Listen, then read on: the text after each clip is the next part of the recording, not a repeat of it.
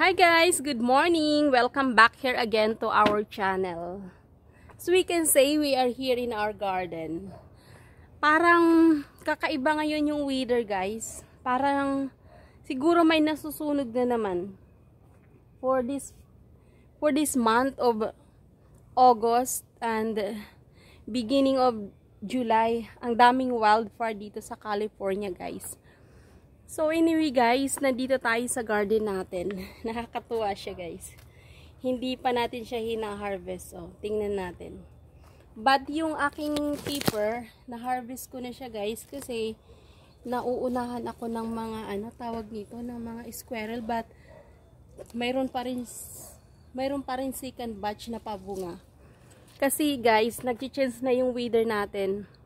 Ang weather natin dito ay magiging autumn na guys, okay? It's almost 1 month na lang guys. Nakaka-excite. Kaya ako nakaganito kasi protection. Kasi mainit pa rin. Mainit pa rin ng konti. Medyo humid. May kakaunting wind. Mag-work kasi ako ngayon. Okay? So, nakakatuwa kasi amazing yung aking mga sitaw. Oh. Hindi ko inaasahan. Late ko na nga siya tinanim guys. I plant this late at July. I think mga this is only mga almost 3 weeks. Ganun siya kadalip sa kanyang pagbubunga. Oh. Ang dami. So, hindi muna natin siyang hinarvest kasi I'm planning to make a seedling this guys. Okay? So, I'm very amazed dito sa garden natin. We have plenty of harvest guys. We have also many. I'll show you the cantaloupe here. This is so big guys. Oh, can you see that? Big. I have 7 of that. This one. Nandito ako sa silong ng atin garden. So, itong itong squash na to is napakasarap siya guys. So, ay, nagda-dry pala to. Oh, wala siyang nakakaano siya. So, ito na yung atin jackfruit. Progressing. Nakakatuwa yung mga ito yung atin Persian cucumber.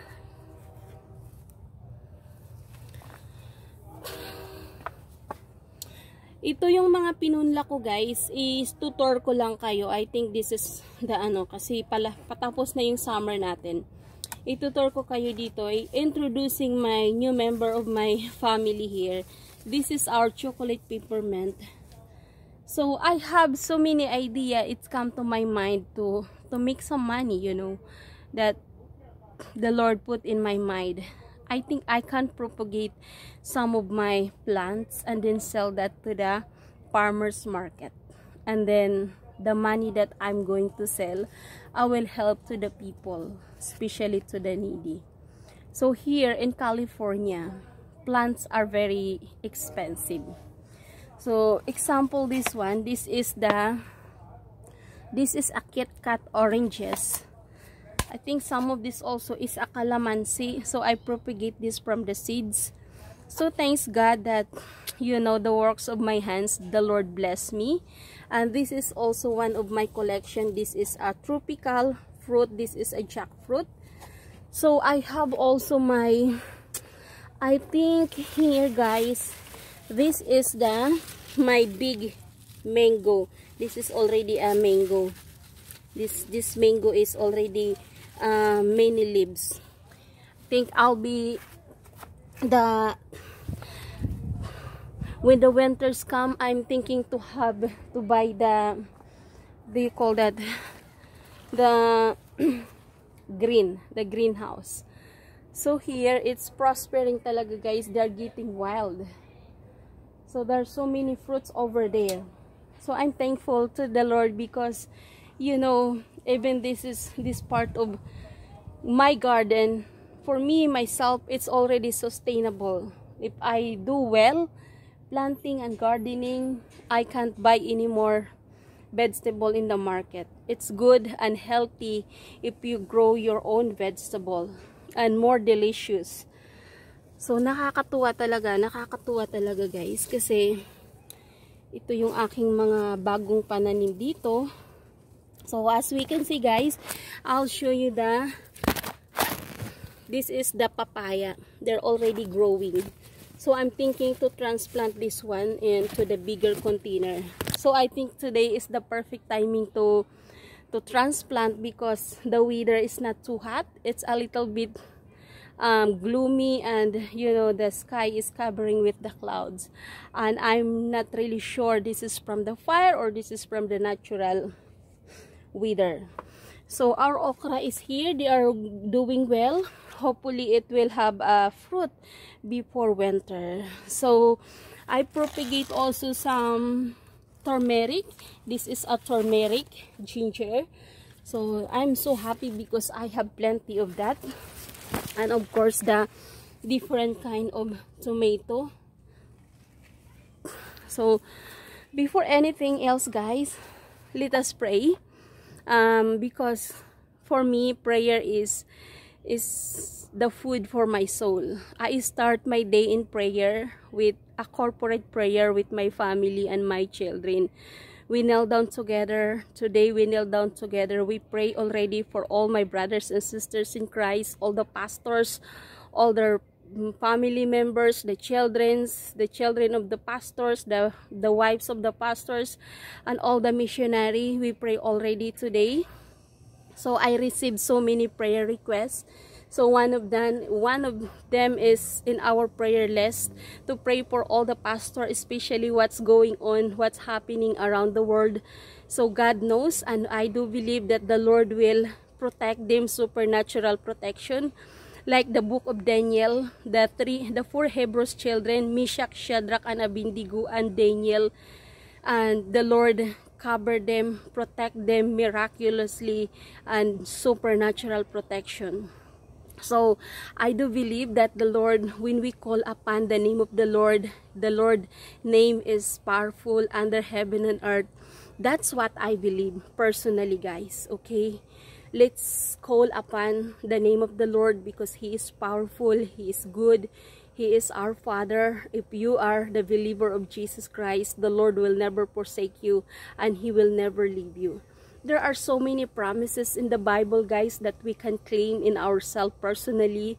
Like me, that He always said, I will never leave you, I will never forsake you. That I can say in confidence that the Lord is my helper.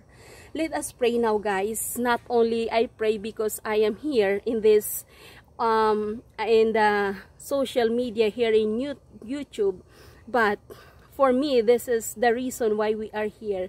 We have a ministry of prayer to reach out people, to get closer to the Lord of Lords, to the King of Kings, which is the Lord Jesus Christ.